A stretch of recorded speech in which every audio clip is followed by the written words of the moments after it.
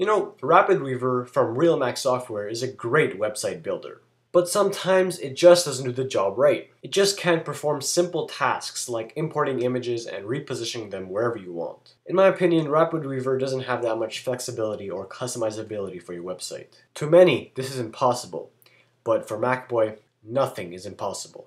That's why today I'm going to be showing you how to import images to RapidWeaver and reposition them anywhere you want on your page. This is a great way to enhance your website. So what I have done here in RapidWeaver is just open up a small theme with an untitled style text page, and let's say you want a small logo beside the banner or the title of your website.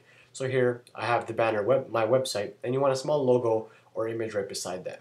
Now it won't allow you to do that in the page inspector in the general tab, where you can replace your title with some text. It won't allow you to insert an image, so that's a problem. But you really want a logo right about where my mouse cursor is. The alternative or the solution to this problem is by using the sidebar tab in the inspector window right here.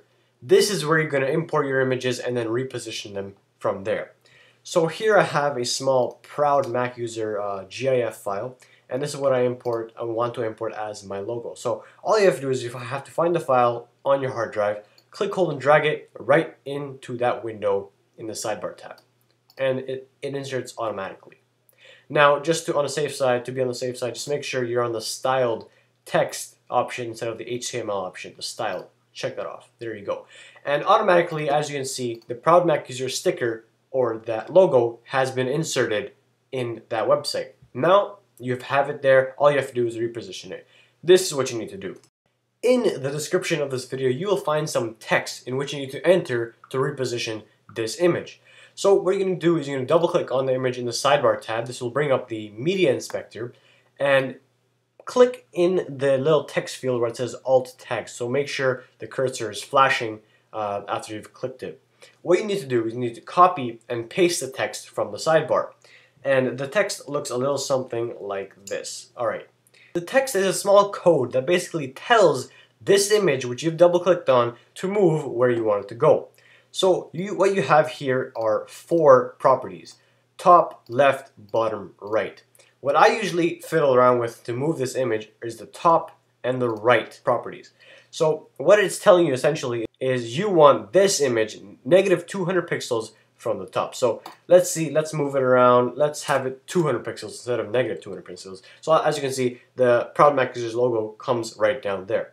Now you don't want it there, you want it beside the banner. Let's move it up a little bit. Let's put it 50 pixels from the top. Still too much. 10? No. This is where you're going to have to go into the negative. Let's try 90. Nope. So what you're going to do is you're going to keep trying until this fits your need. Right about there is fine.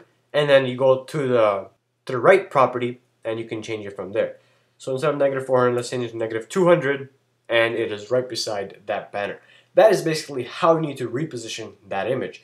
And it's as simple as that, just figuring out the different pixels you want to change for each image. Don't worry guys, it's not that hard. Once you get the hang of it, it'll be easy peasy lemon squeezy. And that's essentially it, just importing and repositioning your images in RapidWeaver from Real Mac Software. Thank you very much for watching. Again, this has been MacBoy from MacBoy Productions. And guys, over there to the right of this video, you will find the text that you need to complete this process. You will find my Twitter, my blog, and my business email, where you can contact me for any questions, concerns, comments, or suggestions. Once again, thanks a lot for watching, every single one of you. I'll see you all next time right here on MacBoy Productions.